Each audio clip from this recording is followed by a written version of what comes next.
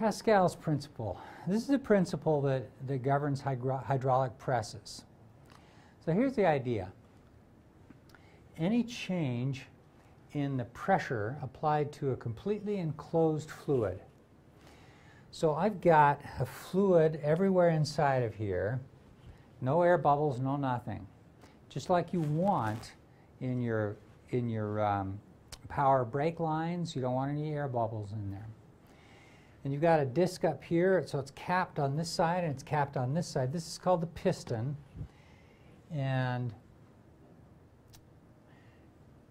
so if we push down on here, then that push will increase the pressure at that spot. But that increase in pressure will translate into all of the fluid and increase the pressure throughout the fluid. You say, well, hang on. Isn't the pressure up here greater than the pressure down here? Yes, and it still is. But we're going to increase both of these pressures by the same amount. So any change in the pressure applied to a completely enclosed fluid is transmitted undiminished to all parts of the fluid in the enclosing walls. So here's the idea. If I have a piston here with a small area, so I'm going to imagine lifting a large object here on this end by pushing on this small end. If I can exert a force and increase the pressure here, then we know that pressure at point P1 here is the force that I'm applying on this piston to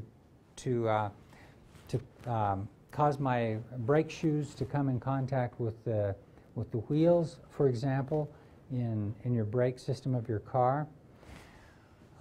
Pressure is force per unit area on the left side, but over on the right side, the pressure over here is this force per unit area. If we multiply both sides by area A1, we get this equation. And let's suppose that I want to lift a car up, as we'll talk about in the next slide. So this force here, F2, to lift the car over here is going to be a pretty good sized force. Well, how much force do I have to push with over here on the small side with the piston? The answer is given by the ratio of the two areas. So A1, here's this area, it's smaller than A2. So I can lift a big object as long as this area difference is large with a very small force. So let me just do the calculation.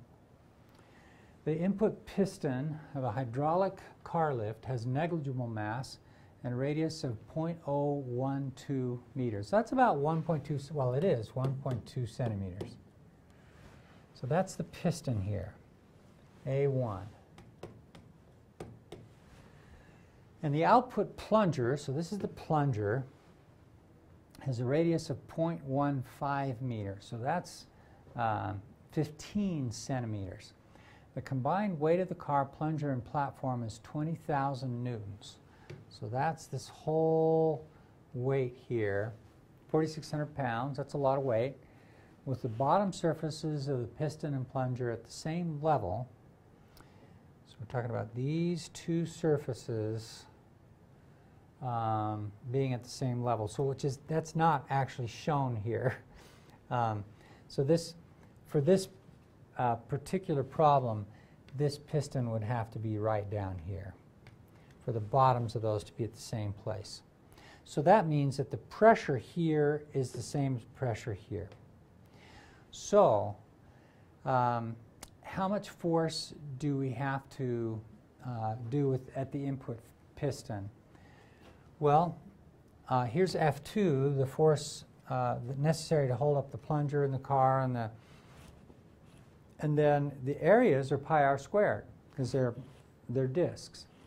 Pi times the area of the piston, 0.012, pi times the area of the plunger.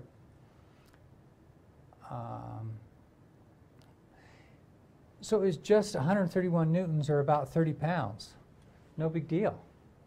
So with just a small amount of pressure, that pressure translates into this bigger area and creates a much bigger force. It's a very powerful principle that's used all the time.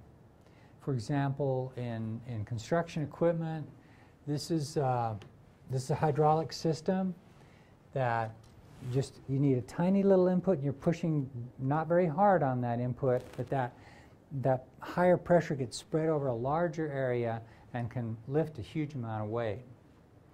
Also on hydraulic to lift up your dump truck.